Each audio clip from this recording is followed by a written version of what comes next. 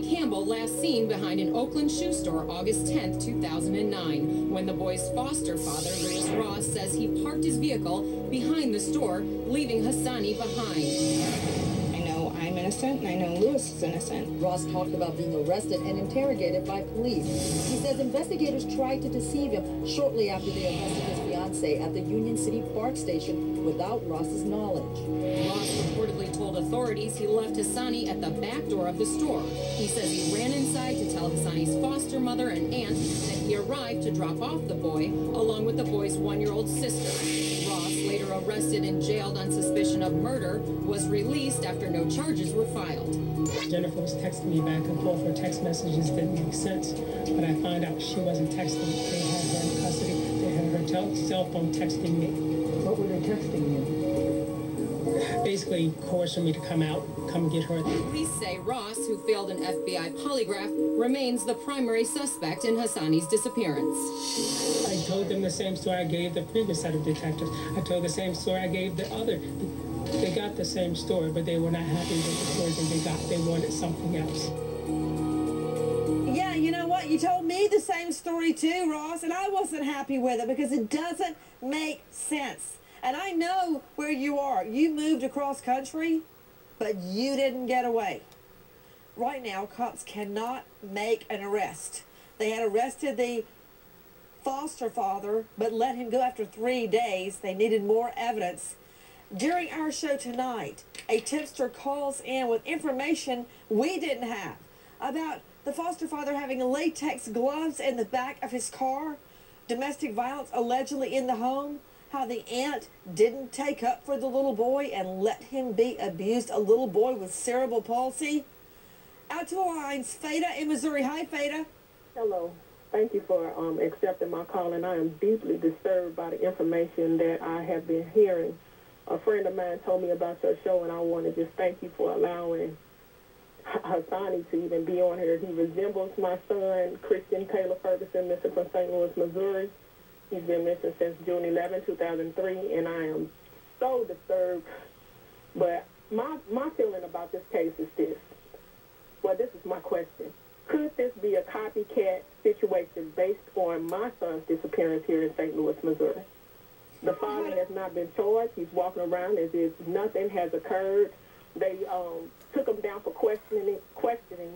He cut short questioning, lawyered up, and has not responded to law enforcement or any kind of authorities here in St. Louis. Even though my situation is all over the internet and Christopher Taylor Ferguson. Christian, C-H-R-I-S-T-I-A-N. And if you went to lookingforanangel.org, which is my website, I started an organization too, and I like to thank the foundation, Polycloth. They helped me in the past. And actually, the Sean Hornbeck Foundation started off here in St. Louis. They came to my rescue immediately. And after the experience with them, I started my own organization called... Tell me the name. Tell me so I can look it up online. My son's name is Christian Taylor Ferguson. No, I've got that. Your organization, your website. Lookingforanangel.org. Lookingforanangel.org. Yes, ma'am. You know what? Here's the thing, Fada, and I'm going to look it up as soon as I get off the air, because I know when I get home, I pray the twins are going to be asleep. Yes. Unless the cops get enough information at the get-go. Okay. If they don't have enough, they can't make an arrest. They can't make him, now that he's a target, they can't make him come in and talk to them. Well, let me tell you about my case. They have enough evidence. There's a 33-page police report. They know that this father staged his disappearance, and they're doing nothing about it. So, you know what, Fada? I'm going to look at it as soon as we get off the air, and so is my whole staff. Well, I have because you know what? If we could get it on the air, how do I know? Another tip, like the one that's just come in about Hasanni Campbell, won't come in about Christian. We don't know. That's right. So, we'll be on it. And hey, to you, Mark Class, did you hear that? What about all these people you have helped over all the years?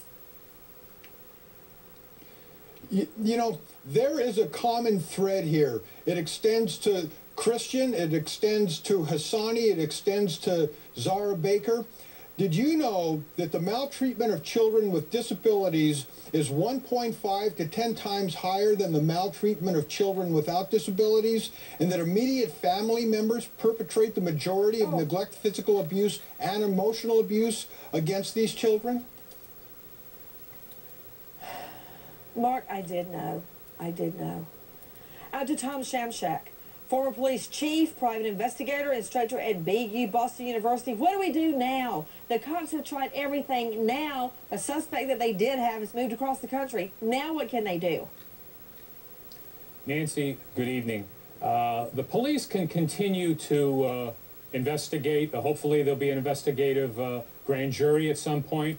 I would make sure that they continue to try to figure out what occurred in terms of, what happened with that child. Did this fella purchase a container? I mean, he had his hands covered up. I mean, that could have been on a trash bag, but obviously he disposed of something.